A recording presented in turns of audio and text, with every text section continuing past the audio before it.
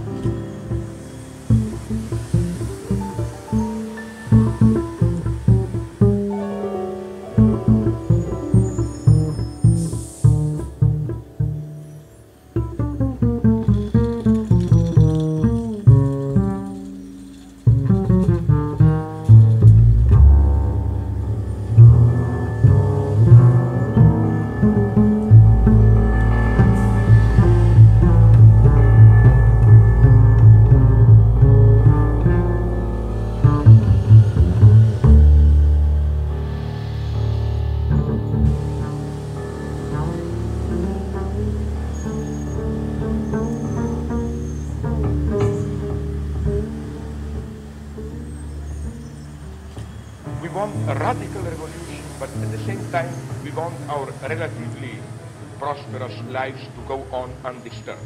Like precisely as already Robespierre said, we want revolution without a revolution.